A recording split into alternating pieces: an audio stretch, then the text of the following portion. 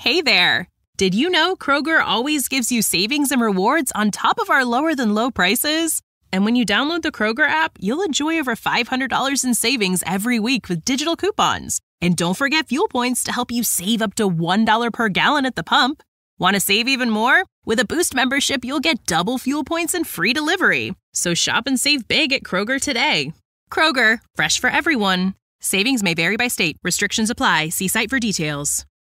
Hey everyone, Ray here. I've got another book recommendation for you, and I think you're going to like this one. Adolf Hitler spent much of his early life in Linz, Austria, and considered it his hometown. As dictator, he planned to remake Linz into the cultural capital of the German Reich, placing stolen artistic treasures from across Europe in a grand museum there, which made it the perfect symbolic and strategic bomber target for the Allies. A new book, Bombing Hitler's Hometown, The Untold Story of the Last Mass Bomber Raid of World War II in Europe, is the never-before-told true story of the white-knuckled mission by the U.S. 15th Air Force to bomb Linz. Drawing on interviews with more than 50 survivors of the raid and previously unpublished sources, author Mike Croissant puts the reader right there alongside the last of America's greatest generation with intense action sequences within the new ME-262 jet as well as B-24 and B-17 heavy bombers. It provides a unique perspective of Austrian soldiers and civilians under the bombs who were caught up in events beyond their control. Bombing Hitler's Hometown also provides groundbreaking scholarship on a previously untold story, the repatriation of freed Allied prisoners of war from the port of Odessa in Soviet Ukraine, a city that has been in the headlines this year due to Russia's war in Ukraine. Retired U.S. Army General David Petraeus calls this book an extraordinary story and a page-turning thriller as well. Bombing Hitler's Hometown from Kensington Publishing is available everywhere books are sold.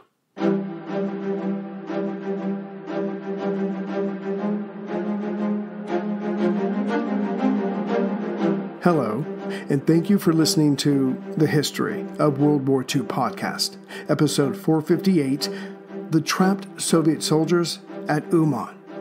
Last time, Hitler and Chief of Staff of the Army High Command, General Franz Halder, were in disagreement about what to do next, now that the Stalin line had been pierced, but not shattered, though that was coming soon.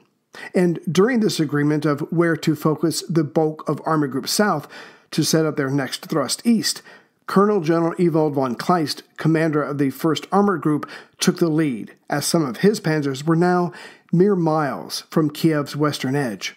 Furthermore, these elements of the 13th Panzer Division were joined by the 14th Panzer and the 25th Motorized Division. Thus, it looked as if the capital of the Ukraine would fall, as had so much Soviet territory so far. And yet, there's a difference between what seems inevitable on a map versus standing on that same ground, for geography always has a say. Always. But because the panzers had rushed forward, much of their artillery and infantry support were still miles behind. So, should the attack on Kiev wait to allow for a stronger attack, or go now, lacking much, but going in before the seemingly numberless Russians pour even more men into that city? That would be decided by the man on the ground, General Eberhard von Mackensen, commander of the 1st Panzer Army. What would have helped to make this an easier decision to say yes, attack now, was if von Reichenau's 6th Army could have approached Kiev from the north with most of its strength. But they could not, for Poptopov's Soviet 5th Army, who had been engaging the German 6th, had retreated a bit to the north into the Pripyat marshes. Yet they had the temerity to pop out now and again and attack the left flank of the 6th from time to time. So von Reichenau, besides his bad heart, could never fully turn his attention to the south. Thus he and his could not be the factor they might have been. So by the second week of July, 3 major German forces were about 10 miles or 16 kilometers west of Kiev's border. But as von Mackensen looked down at his feet, he was on the ground there, he noticed a relatively small river, but also a swamp. and that swamp extended out to about a kilometer to either side of the Irpin River. And 2 kilometers is a lot to expect panzers to get through, all the while fighting and being fired upon. They would be forced to stick to the roads. But if the enemy knew which way they were going to approach, well, all kinds of obstacles could be put into place. Von Mackensen's instincts told him to get started before the city could be further reinforced. At that moment, political commissar N.S. Khrushchev, the future leader of the Soviet Union, was in command of the garrison protecting Kiev, and with him were 3 rifle divisions of regular infantry, an airborne brigade, a tank regiment, some NKVD motorized forces, the 1st Kiev Artillery School, 2 anti-tank battalions, and about 29,000 militia. Impressive. But for the Germans, it was still a more pressing matter of being able to deal with those swamps. But on July 11th, the same day that the panzer crews of the 13th could just see the spires jutting out of Kiev, Lieutenant General Kirponos, the Southwestern Front commander, met with his staff and was convinced himself, that 1st Panzer Group was coming for Kiev, and soon. However, within hours of Kirponos making this declaration, Hitler ordered von Kleist to stop and to not attack Kiev. Meanwhile, at Army Group South's headquarters, Field Marshal Walter von Braulich, C&C of the German Army, stated that, again, there were not enough panzers to both take Kiev and encircle the growing Soviet threat in the south, near Uman. Army Group South's commander von Rundstedt agreed with this, while von Reichenau, to the north and busy fighting those small clashes, but still respected, not only agreed, but said to split their forces and attack both cities would lead to a Verdun-like stagnant fighting at both locations, the exact opposite of the spirit of Blitzkrieg. Then Hitler's Directive Number 21 took over. As it ordered, a priority for now was the destruction of Soviet forces in the south, thanks to Bunyany's massive attempting counterattack there, near Uman, for that's where the panzers were ordered to go. They would encircle this building Soviet front and then smash it. This would satisfy Hitler's directive while reducing the number of defenders that could come to the aid of Kiev when it was attacked. Thus the panzers, as best they could, temporarily laid siege to Kiev to keep the defenders there tied down. Meanwhile, those large guns and infantry were on their way, and they arrived on the scene, having fought their way through their part of the Stalin line in late July.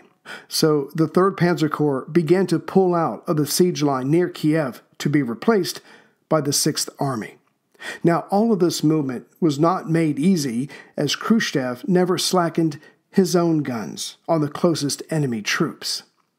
As the panzers pulled back from Kiev, Kirponos believed he and his had just stopped a German advance on the city. Little did he know that von Kleist's panzers would be heading south to Uman. Yes, it was a less ambitious target, but it was decided that Kiev wasn't going anywhere, as was the Great Bend in the Dnieper River. No, better to destroy tens of thousands of Soviet troops and then reassess the overall situation. But when the 1st Panzer Group was about 40% on its way to Uman, they stopped near Belaya Zhirkov. This sudden change split the 5th and 6th Soviet armies as they tried to react. Kirponos reacted by having all air forces under his command hit the Germans there.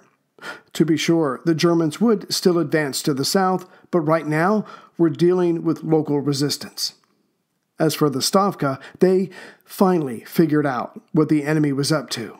By taking Uman first, then Kiev. Then they could focus on crossing the Dnieper River to the east and any other waterway to the southeast of Uman, like the River Bug. So the Stavka did as they had been doing since early on, forming armies out of what they had to hand. The Soviet 26th Army was formed from the 4th Rifle and 5th Cavalry Corps, just across the Dnieper River to the northeast of Uman by about 175 kilometers or 108 miles. More specifically, if a line is drawn to the east from both Kiev and Uman, in between them, along the Dnieper, there's a city called Cherkasy, and from there, the new 26th Army would cross around July 15th and head west. The Stavka was thinking by the time the Germans did get to wherever it is they were going exactly after leaving Belaya Zherkov and then continue south, this would allow this new 26th Army to make their way west enough so they would end up just behind the panzers pushing on to Uman. And with such an advantage, not only could the panzers' supply lines be cut, but the very machines themselves, giving the Germans their advantage, could be gutted from behind. But alas, nothing was going right for the southwestern front. For example, the Germans had just become aware of this very plan when a Soviet reconnaissance plane landed in territory they controlled. So forthwith, von Rundstedt had Group Schwelder. Remember that part of the German 6th Army that had been split by the charging panzers of the 13th Division heading to Kiev? They then formed their own unit. Well, they were now tasked with keeping this rescue operation back while Uman was being encircled. The Soviet 26th Army crossed the Dnieper on July 18th and headed west as ordered.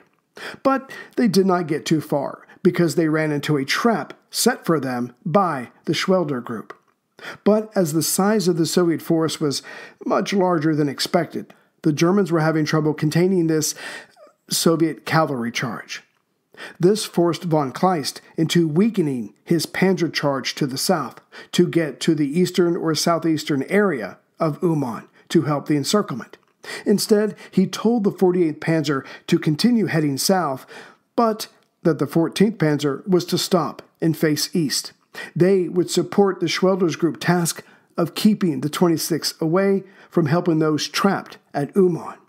And thus weakened, the 48th Panzer pushed on, but then was slowed by constant air attacks and constantly being ready to receive an attack on the ground from the east or south if the enemy forces near Uman decided to go on the attack, as had happened so many times so far. Not until July 21st did this lone panzer corps reach Monatarista, located about 40 kilometers or 24 miles to the northwest of Uman. Obviously, they had not reached their target location.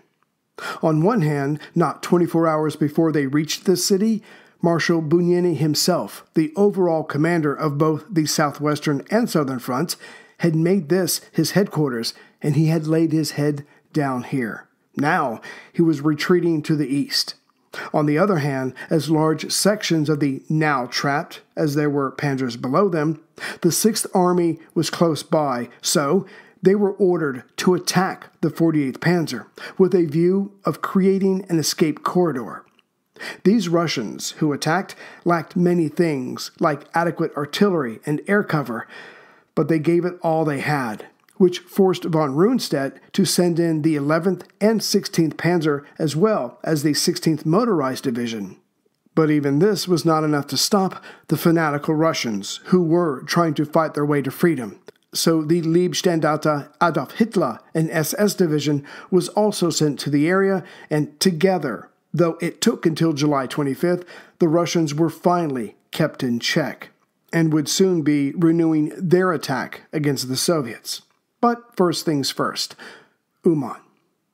Even after all these panzer-heavy reinforcements, it still took 2 more days to confirm that the desperate Soviet 6th could not impede them. Some of the panzers were allowed to start heading south again to finish the encirclement around Uman.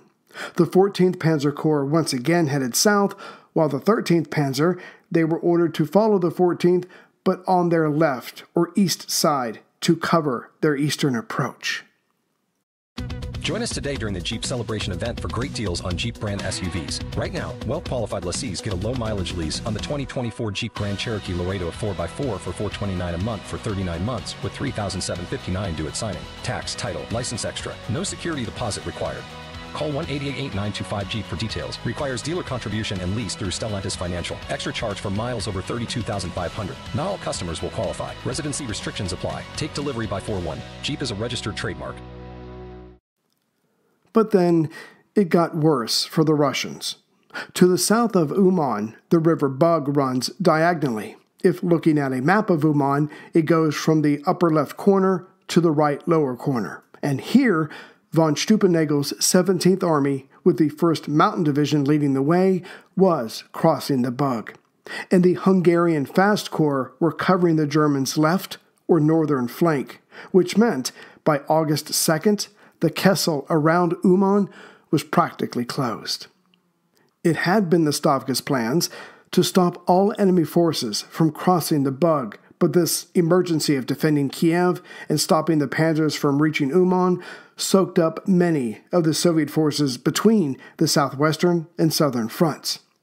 And though the Germans and Romanians lost numerous horses on their trek, by July 27th, they were over the river and into open territory.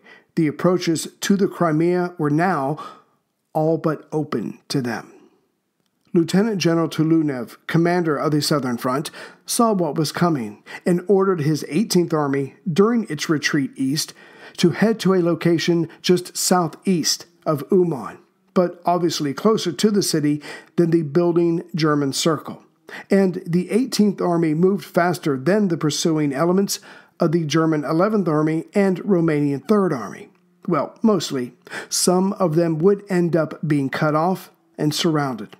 The good news was that the 18th Soviet didn't find a full circle, more like a half a circle, but mostly to the north and east, though it was building to the south. When this was reported, Tulunev ordered the 4th Mechanized Corps, his 2nd and last Mechanized Corps, to create a corridor. The 4th Mechanized engaged the Germans to break out starting on July 31st. But their move was predictable enough, and without enough tanks, their speed and punching power lacked what they needed. Though they gave the Germans more than one fright, they could not punch a hole to let their comrades retreat further east. Their resistance ended by August 3rd. Learning that they had failed, Bunyene told the Stavka, all efforts to withdraw the 6th and 12th armies to the east and northeast are fruitless.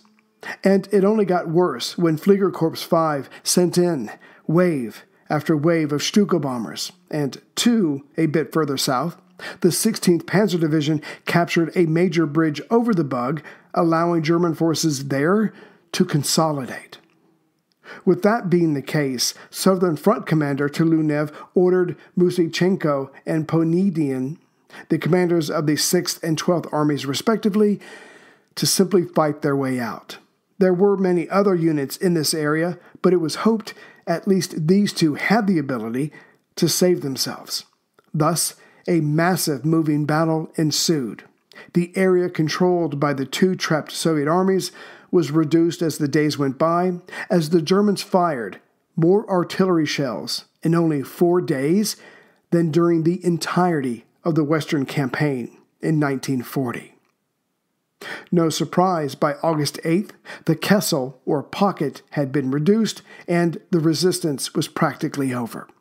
Berlin could now brag about another massive bag of enemy troops, specifically 103,000 Russians, from 25 different divisions, along with 317 tanks, 858 artillery pieces, and 242 anti-tank and AA guns. This was made all the worse by an additional 100,000 dead Soviet troops, whose bodies were spread all around Uman. And in this heat, disease would soon be rampant. As for that rescue party, the Soviet 26th Army, they tried again to push west on August 7th, but Fliegerkorps 5 sent squadrons at them. In 3 days, those German planes destroyed 94 enemy tanks, which clearly reduced the effectiveness of any help. Clearly, this wasn't going to happen, and so on August 10th, the Stavka gave up on holding any significant land west of the Dnieper, except for their forces at Odessa and Kiev. But that is another story. The 26th Army was told to fall back and hold the line. But being prudent, as the Soviets had tried to cross the Dnieper at the Cherkasy-Kani area, this was where the Germans would choose to attack. Why? To make sure that no other rescuing forces crossed through here. So the Germans pressed on, which confused the Soviets as they were clearly retreating. The Germans had won the day. By August 21st, Group Schwelder had men along the Dnieper River in this area. The western bank now belonged to them. Another 10 days of fighting would only increase how much of the western bank fell into German hands. Thus, in a relatively short time, that being July and early August, Army Group South had ravaged the southwestern sector and, though a bit less so, the southern front. Some 24 Soviet divisions had been shattered, and those rifle divisions that had survived and escaped to the southeast were now down to about half their normal number. Further, the Soviet defenders in this area had started with 5,465 tanks and 2,059 aircraft. Now they had a few hundred of each. To be sure, the southwestern front, having been pushed back hundreds of kilometers, still had over 700,000 men within their ranks. Of course, that was because they were new recruits, having just arrived on the scene. Still, it was now their turn to attempt to stop this juggernaut that was Army Group South. As for those relative few who escaped the Uman Kessel, they were forced to head south, and many of them would end up in Odessa to be a part of another siege. Greetings, everyone, from Central Virginia. So, first of all, I wanted to apologize for the chainsaw in the background. It's my neighbor. I didn't know he was going to do that. So, again, sorry. So let's jump into saying hi to members and those who have donated. So, first of all, members. Richard Burville from North Perth, Australia, is a new member. Richard Manzella from Aliquippa, Pennsylvania. I'm sure I butchered that, Richard. Sorry about that. Let's see here. Michael Richard from St. Albans, Victoria, Australia. So Australia is definitely representing. And Dwayne Perry from Raleigh, North Carolina. And Dwayne donated. So again, you've heard this before. That makes Dwayne my new best friend. As far as those who have donated, let's see here. There's Kenneth Vaughn. Thank you very much, Kenneth. Mark K. He listens while he does his chores. So I think in time he's going to associate me with hard physical labor. That can't be good. And then lastly, Sharon Kelly. But then I got a very nice email from a Tom M. He was talking about some things. He's from the UK, and he was talking about the different things that I've called the main island over the years. So from now on, instead of Britain, the British Isles, the UK, whatever, I'm just going to call it Tom's Island from now on. That I can remember. That I can pronounce. So let's just go with that. So from now on, Tom's Island is Britain. On a more serious note, I've had some more health issues again, but my wife, Heather, who is a lot smarter than I am, said, for those who are still listening to you, obviously they're invested, I think, and so you should give them details. So coming up soon, I have a stress test for my heart. My mother gave me the gift of gab. She also gave me a bad heart. So I've already got 2 stents in my heart. It looks like I'm going to be having a third, or maybe they're going to try something new. I don't know, but first I got to do the stress test to confirm. So, and to be completely open, honest, transparent, when I first mentioned this sometime last year, some of you donated. Thank you very much. And so what I did was I bought myself health insurance, because by the time I do the stress test, by the time I do the stent and all the other tests they have to do, it's going to be a pretty penny. This is America, after all. It's going to be tens of thousands of dollars. Hell, it was tens of thousands of dollars when I did it 12 years ago. Anyway, so instead of buying beer, which I really, really like to do, or cigars, I bought health insurance. So as soon as I have the stress test, I'll update you. And again, those who donated, Thank you so much. I really do. You'll never know. Thank you so much. So anyways, I'll let you know what happens. But first I'll have to go take my shirt off. They'll strategically shave parts of my chest, attach a whole bunch of wires, and then I get to run on a treadmill. Yay! Anyway, so I'll keep you updated. And there, you have everything that I've been dealing with for the last year. So I'm sorry for the delay in this one, but it was because of the little relapse, or whatever the technical term is, of my heart. Had some trouble, but back now, and so hopefully we can get back on a more smooth schedule. As always, take care, everyone.